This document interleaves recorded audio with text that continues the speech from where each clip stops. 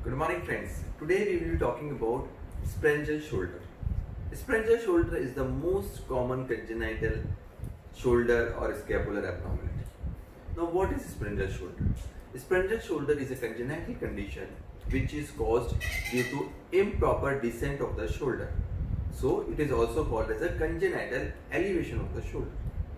So what happens in the Sprengel shoulder is that the scapula blade or the shoulder blade is at a higher level.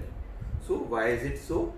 So morphologically, scapula is a cervical appendage. It is in the neck, and during the course of development of the child in the pregnancy, the scapula descends from the neck to the shoulder level.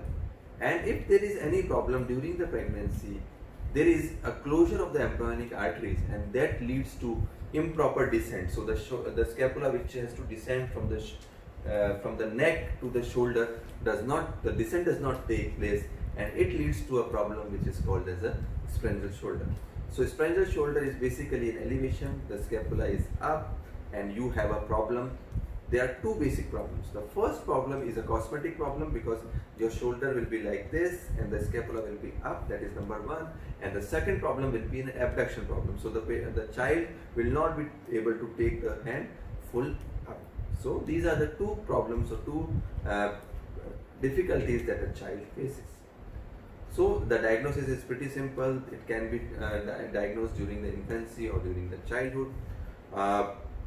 This is seen in both in males and females. It is very rarely seen in bilateral cases. So both the sides are involved. It is very rare. Usually the left side is more involved than the right side, and you have some other congenital abnormalities associated. So about 1/3 patients of Klippel Feil Syndrome have a Sprengel shoulder. Same, it is also associated with number of cases of scoliosis. It is also associated with many rib abnormalities, and it is also associated with any palate abnormalities like cleft palate. It is also associated with the clavicular abnormalities.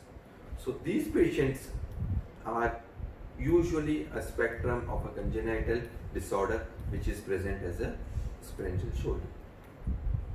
Now, if a patient come to you for a Sprengel shoulder, you need to discuss with him in totality about the condition. We need to discuss with the patient about the condition and what we can do, help, or how we can improve them. Now, as far as the treatment is concerned, we can offer a surgery. The surgery is usually offered between 3 years to 8 years of age. After 8 years, the surgery becomes risky because there is a high chance of a brachial plexus injury. So ideal time to my knowledge is around 4 years to 5 years when we can address it nicely. There are many kinds of surgeries which are described for the procedure. The earliest and the most common procedures which are described is Woodward's procedure or a modified Woodward's procedure. And what it does is we release the scapular muscles from the midline. So we release the muscles from the spine level. So from the thoracic spine, we'll remove the trapezius, we'll remove all the muscles, and we'll try to bring the scapula down. Now one thing I forgot to tell you, that there is a bone which is called as Omohyoid, which is very prominent, and in about 50% of cases you find a very prominent Omohyoid bone, and around 25% of patients you will found a fibrous band similar to the Omohyoid bone. And usually the scapula will be more broader as compared to taller. So it will be a broad and a short kind of a scapula, and the scapula will be tilted in this fashion. So it will be tilted like this. So we need to, in the Woodward's procedure and the modified Woodward's procedure, it is released from the midline. So it's a midline surgery. You remove everything from the thoracic spine, trapezius and everything, and you try to bring down the scapula as much as you can. You may need to release the superior medial ankle of the scapula, and it is recommended that you remove the Omohyoid bone and the Omohyoid bands if possible. The Green's procedure or the modified Green's procedure is done on the other side.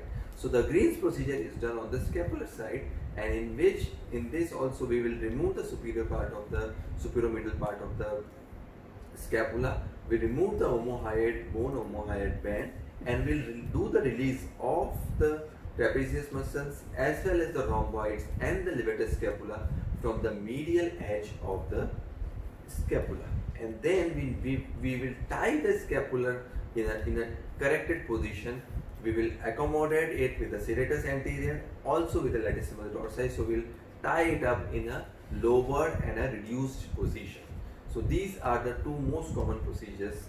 There is a new procedure which I also recommend, is also called as a Mear's procedure. This procedure has got two advantages. Number one, it's not only a cosmetic procedure, it improves the abduction of the shoulder as well. So it's a functionally relieving procedure as well. And it is a smaller incision and a smaller dissection. So what is Mear's procedure? In Mear's procedure, we do a scapular osteotomy and correct the procedure. So we do an oblique osteotomy of the scapula and correct the position of the scapula. Not only that, we will do a superolateral release of the scapula as well. Also, we will remove the omohyoid and the superomedial angle of the scapula, and we will tie the will shift the scapula into the corrected position. Besides that, the origin or the long head of the triceps is also released from the inferior tubercle of the glenoid, so that it also improves the positioning of the scapula and improves the abduction angle. The dissection is less, the blood loss is less, and the patient is not only better cosmetically but also gets a better functional result. So in our practice, it improves the abduction of to around 30 to 40 to 50 degrees.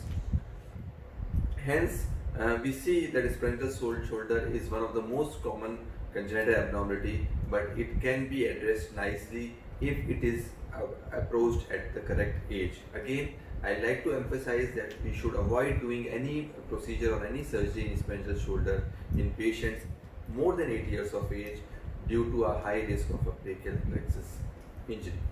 Also, there is one important concept that we must always realize. If you feel that there is more chances of brachial plexus stretching or injury, then it is recommended for us to do a clavicular osteotomy just to release or decompress the brachial plexus. So you can just do a midline clavicular osteotomy, or you can take a graft and morselize the clavicle just to make it more pliable and reduce the forces on the brachial plexus.